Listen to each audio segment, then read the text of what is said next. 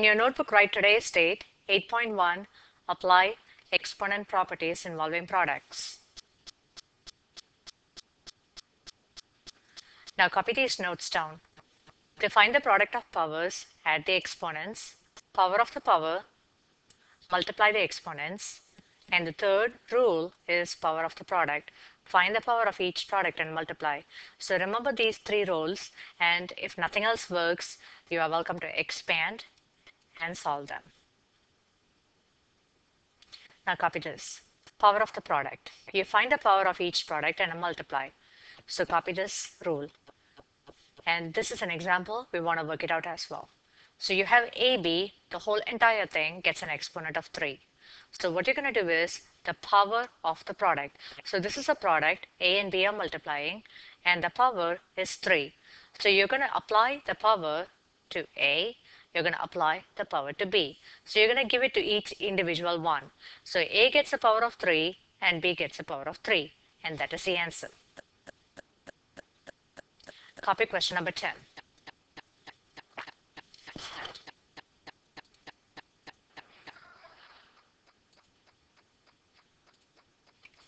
Now look at this question. You got negative 3 gets a power of 2. So if I were to expand this, I'm going to write it as negative 3 times negative 3. Now if I were to expand this, I would write this as negative 3, negative 3, negative 3, and negative 3. And if I were to expand this, I would just write it as negative 3. So which basically means I'm just going to write it as ones. So if there is a number without any exponent, you take it as 1. So now if you multiply these, you're looking at negative and negative gives you positive, negative and negative gives you positive, negative and negative gives you positive, and there is one additional negative which is stuck. So the final answer is going to be a negative answer. So if you count the number of negatives, you're finding 1, 2, 3, 4, 5, 6, 7. So 7 negatives means it's going to be an odd number of negatives. So it's going to be final answer will be a negative. Now there are two ways you can take this question. You can take the answer to look like negative 3. I have 1, 2, 3, 4, 5, 6, 7. So depending on the answer choice, your answer might either look like this, which is negative 3 gets an exponent of 7, which is in the simplest form, or the final answer will be the whole entire thing multiplied. So the final answer will be negative, and 3 times 3, 3 times 3, 3 times 3, 3. You multiply all the 3's to get 2, 1, 8, 7. So the answer will either look like this or look like this, and both of them are correct. Copy this question, number 12. Now this one is talking about the power of the power. So using the power of the power rule, watch this. So 7 gets a power of 4, and the whole entire thing gets another power. So this is the power of the power.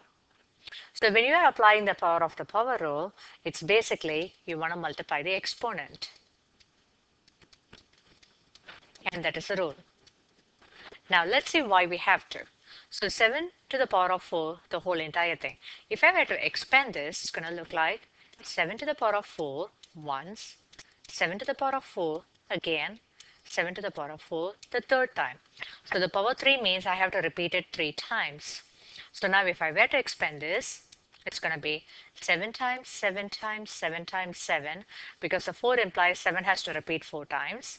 Now this is going to break up as 7 times 7 times 7 times 7, and this is going to break apart as 7 times 7 times 7 times 7. So which basically means 7, if I count 1, 2, 3, 4, 5, 6, 7, 8, 9, 10, 11, 12. So 7 to the power of 12. Now watch this. If you apply the power of the power rule, you basically all you have to do is 7 to the power of 4 times 3 is going to be 12, and whether you expand and solve it or whether you apply the rule, you're going to get the same answer. But if you memorize the rule and you remember the rule, then you can do your calculations really easy.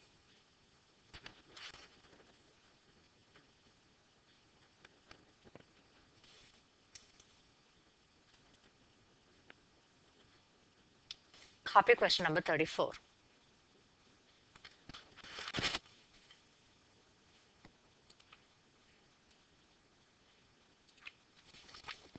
Now look at this question.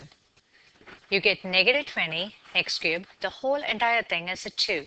Now you got to be really cautious. If you have a parenthesis and the 2 is outside the parenthesis, then the 2 applies for every single term.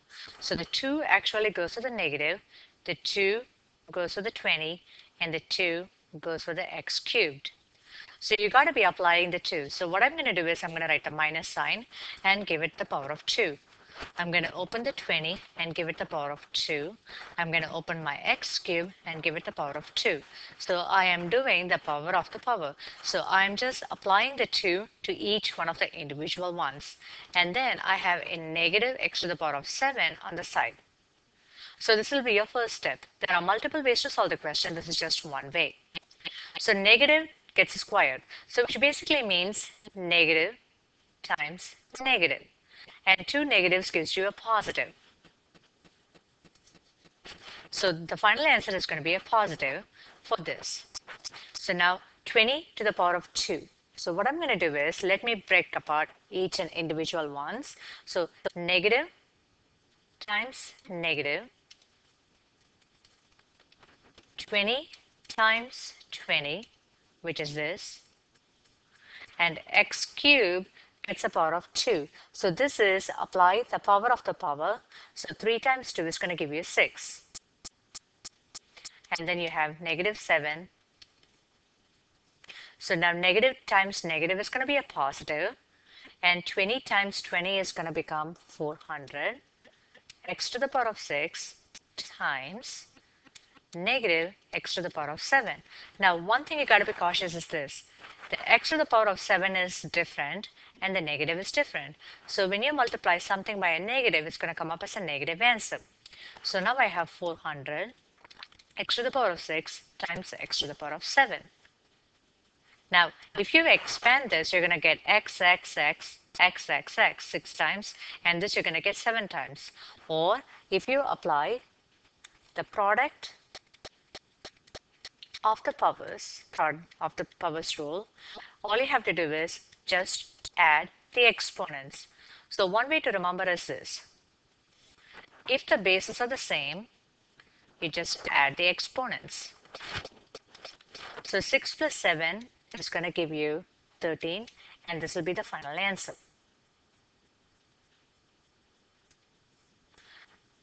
Copy this question. This will be your EOC type question.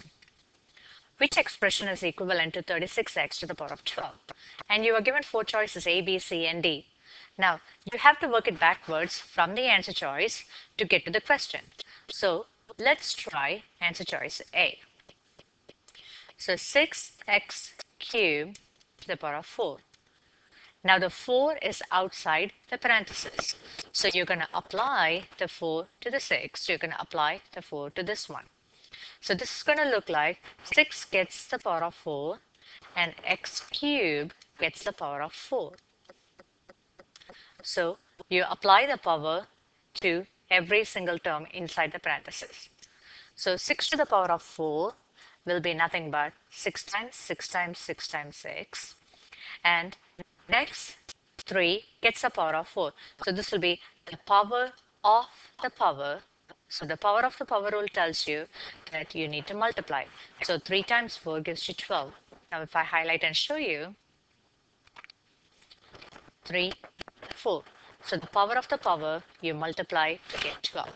So when you multiply 6, 6, 6, and 6, you're going to get 1296 x to the power of 12. But you need 36 x to the power of 12. So A is out. Let's try B.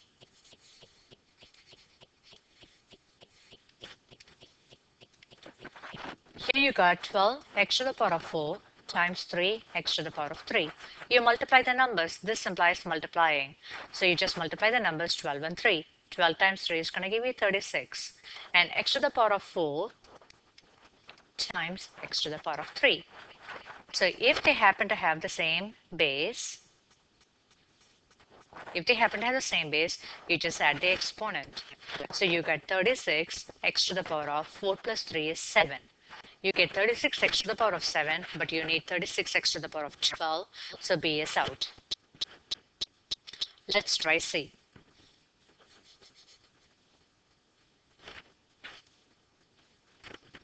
3x cubed times 4x cubed gets the exponent 3.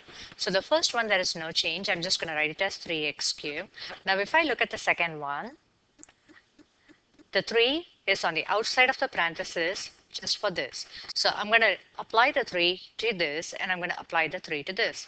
So 4 gets the 3, and x cubed gets another 3. So 3x cubed, and 4 gets a 3 implies 4 times 4 times 4. So if I expand, this is what it's going to look like. And this is going to look like x to the power of 9, power of the power.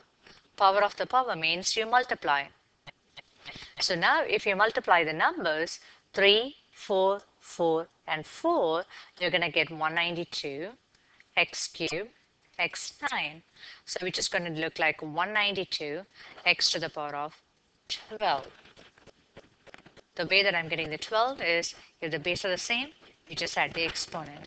192 x to the power of 12, but you need 36 x to the power of 12. C is out. Now let's try the last one, which is D.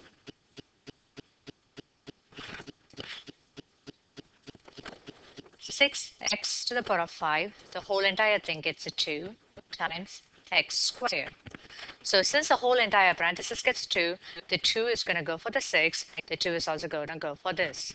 So 6 gets the 2. Use the parenthesis really, really well. And x5, the whole entire thing, gets another 2. Stick it inside the parenthesis times x squared. Don't do all the steps in one step. So this becomes 6 times 6. And this becomes x to the power of 10. This is power of the power, which is an easy rule to remember. So 5 times 2 gives you a 10 times x squared. 6 times 6 is 36. And this one, when the bases are the same, you add the exponent. So this is going to be x to the power of 12. 36 x to the power of 12 is what you need. So the correct answer in this case will be D.